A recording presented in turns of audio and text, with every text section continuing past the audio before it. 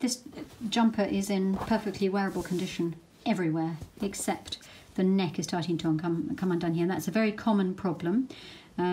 It's because this little stitch here, you can see, is done on a machine that links. It's called a linking machine in the factory, and it links the rib to the main jumper. So if it just starts to come undone, these little rib stitches start to come undone, so we have to catch them.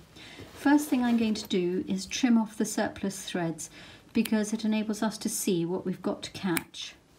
And what we're trying to catch is the loops of the knitwear that are coming down from this top section here. So first of all, I'm going to secure my thread. So I'll do that, and again I'm working in yellow, but I'm going to redo all of these before I then send them back so they can be used by kids in the classroom. And we're going to secure the stitch. Imagine this is in red there, but you can't really see it anyway. Now, I hope you can see this, but at the bottom here is a little loop. I've caught it.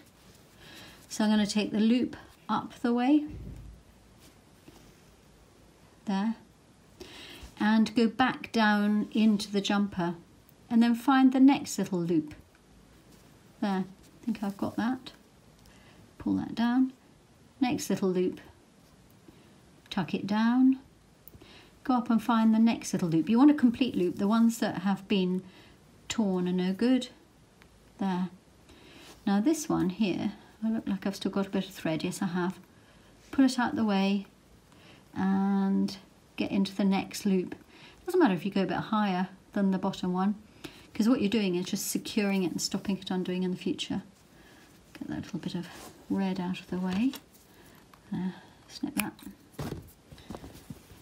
There. And go down into the knitwear again. Catch the next loop. There. Now I'm going to go to the back, because it just makes the secure stitch easier, because I've got further to go on it. So there we are, 1, 2, 3. Goodness, that's so neat. I don't think I'd have to redo that. You don't even see it with yellow. Wow. There we are. There. Okay.